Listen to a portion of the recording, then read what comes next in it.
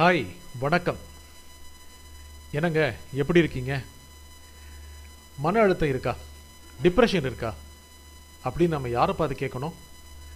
நமக்கு எதிரே இருக்கிறவங்கள பார்த்து கேட்கணுமா, இல்லை மற்றவங்கள பார்த்து கேட்கணுமா, இல்லை நம்மளே பார்த்து தான் கேட்கணுமா? உலகத்தில் யாருக்கு தான் மன அழுத்தம் இல்லை? எல்லாரும் கொஞ்சம் கொஞ்சம் மன அழுத்தம் கொண்டவங்களா தான் இருக்காங்க. உலகங்கிற நாடக மேடையில் எல்லாரும் நடிகர்கள் அப்படின்னு ஷேக்ஸ்பியர் சொன்னார். உலகங்கிற மனநல மருத்துவமனையில் எல்லாரும் மனநலம் இல்லாதவங்களா தான் பார்க்க முடியும். அப்படி எல்லாருமே மனநோயாளினா என்ன? அப்படி எதுவும் இல்லை. அதை நோக்கி அவங்க தான் தள்ளிக்கிறாங்க. மன அழுத்தம் ஏன் ஏற்படுது? அதனுடைய அறிகுறி என்ன? அப்பப்போ மூடு மாறுது. காலையில் ஒரு மூடு, மத்தியானம் ஒரு மூடு, ராத்திரி ஒரு மூடு. இதெல்லாம் மன அழுத்தம் இல்லை. இதுவே அதிகமாகி அப்படியே நிலைச்சு போச்சுன்னா அது மன அழுத்தம் தான். மன அழுத்தம்னா எப்படி இருக்கும்? எதிலுமே ஆர்வம் இல்லாமல் இருக்கும், ஒரே துக்கமாக இருக்கும், தூக்கம் வராது, கொஞ்சம் கொஞ்சம் தற்கொலை ஆசை கூட வரும்.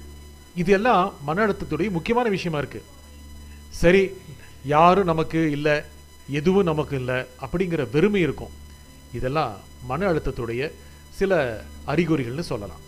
அதிக ஆசை, அதிக வெறுப்பு, அதிக பற்று, ரொம்ப கோபம், நிறைய பொறாமப்படுறது, உண்மையே பணம் இல்லாமல் சாப்பாடு இல்லாமல் வறுமையில் இருக்கிறது. இது மட்டும் இல்லை, நல்ல செழிப்பாக இருக்கிறது, நிறைய பணம் சம்பாதிச்சு எல்லாமே நமக்கு இருக்கிறது, ரொம்ப பெரிய பெருமை, நமக்கு நிறைய பெருமை இருக்குது அப்படின்னு இருக்கிறது. சின்ன சின்ன அவமானங்கள் இருந்து பெரிய பெரிய அவமானங்கள் இருக்குது. இது எல்லா அம்சங்களும் மன அழுத்தத்தை நோக்கி செலுத்திடுது. உடல் மன சமூக காரணம் எல்லாமே மன அழுத்தத்துக்கு முக்கியமாக இருக்குது. மனநல மருத்துவர்கள் பலரே மன அழுத்தத்திற்கு ஆட்பட்டிருக்காங்க. அது தெரியுமா உங்களுக்கு? சரி, மன அழுத்தம் இருந்தால் ஒரு மருத்துவர்கிட்ட தான் போகணுமா அப்படிங்கிற அவசியமே இல்லை. நமக்கு நாமே மருத்துவராக இருக்கலாம். மன அழுத்தம் ஏன் ஏற்படுது அப்படிங்கிற காரணத்தை நம்ம ஆராயணும். நமக்கு கிடைச்சது போதாது அப்படிங்கிற ஒரு நிலை இருக்கும், மனக்குறை இருக்கும், குற்றுணர்வு இருக்கும். கிடைச்சது அதிகமோ அப்படிங்கிற குற்றுணர்வு இருக்கும். நமக்கு நிறையா கிடைச்சிருச்சு போல இருக்கு, சரி இதை வச்சுட்டு என்ன பண்ணுறது அப்படிங்கிற பிரச்சனை இருக்கும். அதுக்கு ஈடு எது அதை வச்சு ஈடு செய்கிறது அப்படிங்கிற ஒரு நிலை வந்துடும். அதுவும் ஒரு மன அழுத்தம் தான். ஒன்றுமே இல்லாதவங்க எப்படி அது ஈடு செஞ்சுக்கிறதுன்னு நினைக்கிறாங்களே, அதுவும் மன அழுத்தம். நிறைய இருக்கிறவங்க எதை செஞ்சால் இதுக்கு ஈடாகும் அப்படின்னு நினைக்கிறதும் மன அழுத்தம் தான். உள்ளுக்குள்ளே ஒரு வெற்றிடம் உருவாயிருது, அதை நிரப்பணும். எதால் நிரப்புறது? உள்ளுக்குள்ளே மனசுக்குள்ளே ஒரு வெற்றிடம் உருவாச்சுன்னா எதால் நிரப்புறது? பொருளால் நிரப்பலாம், உறவுகளால் நிரப்பலாம், அதிகாரத்தால் நிரப்பலாம். எப்படியோ நிரப்பித்தான் ஆகணும். நம்ம பார்த்துருக்கோம், சாலையோரத்தில் எத்தனையோ பேர் மனநல பாதிக்கப்பட்டு சுற்றிட்டு இருப்பாங்க. அழுக்கு ட்ரெஸ் போட்டிருப்பாங்க, கிழிஞ்சு போயிருக்கும், தனக்குத்தானே பேசிக்குவாங்க. ஆனால் அவங்க பேச்சு எல்லாமே ஒரு மன்னர்கள் மாதிரி இருக்கும். உலகத்துக்கே அறிவுரை சொல்கிற மாதிரி பேசுவாங்க. எல்லாரும் இப்படி தான் இருக்கணும், யாரும் என்ன ஒன்றும் செஞ்சிட முடியாது அப்படிலாம் பேசுவாங்க.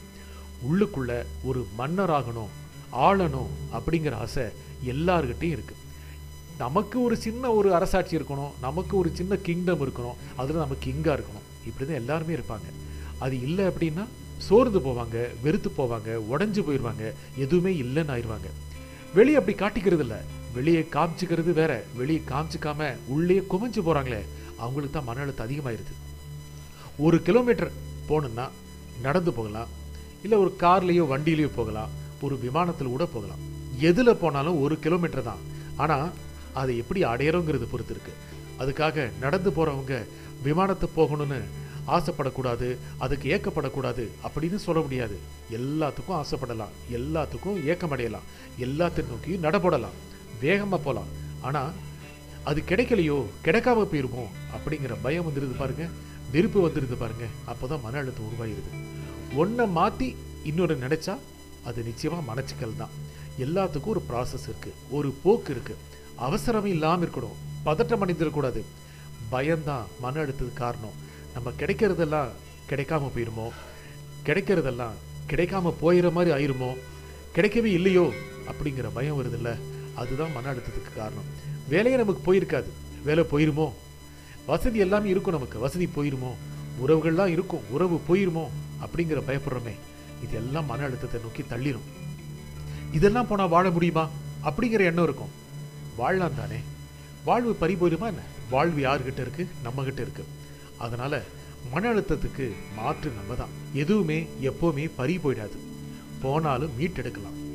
முதல்ல மனசை மீட்டெடுக்கணும். மன அழுத்தத்திற்கு வழி விட்டுறக்கூடாது. குழியில் போகிற மனசை மேலே கொண்டு வரணும். மனசு ஒன்றில்லை, பலது சேர்ந்து தான் மனசு. ஏன்னா ஒரு நிலைமைங்கிறது பலதாக மாறுதில்ல, அதுதான் மனசு. எல்லாத்தையும் ஒரு கட்டுக்கோப்பாக வச்சுக்கிட்டு, எல்லாமே நம்மக்கிட்ட வச்சுக்கிட்டு, எதுலேயும் சரிவு இல்லாமல் கொஞ்சமாக நம்ம தூக்கி பிடிச்சு மேலே கொண்டு வர முடியும்னு நினைக்கிறோம் பாருங்க. அப்போ தான் நம்பிக்கையோட வாழ முடியும். இன்னைக்கு இந்த கணம் நம்மளால் முடியும், நாளைக்கு நம்மளால் முடியும் நினச்சோம்னா எல்லாமே சாத்தியம். நன்றி. இன்னொரு நாள் பார்ப்போம்.